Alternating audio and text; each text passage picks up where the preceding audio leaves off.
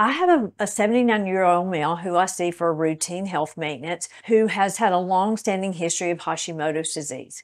He recently went through an escalated stressful event, and as a result, his TSH got out of what I want to call normal parameters. He presented with a TSH of 5.97. He has never tolerated thyroid medication as it causes a mood dysregulation. And so he has been high functioning on what I would consider a suboptimal thyroid for a long time. So since we could not treat him with thyroid medication, what we did, we addressed it nutritionally. He was put on a supplement called Thyroid Support, which contains in particular L-tyrosine and B vitamins. And the reason that this is important is because L-tyrosine is the raw material for thyroid hormone production, and B vitamins are essential cofactors. Between 3 weeks of time, his TSH went from 5.97 to 4.46 within normal range.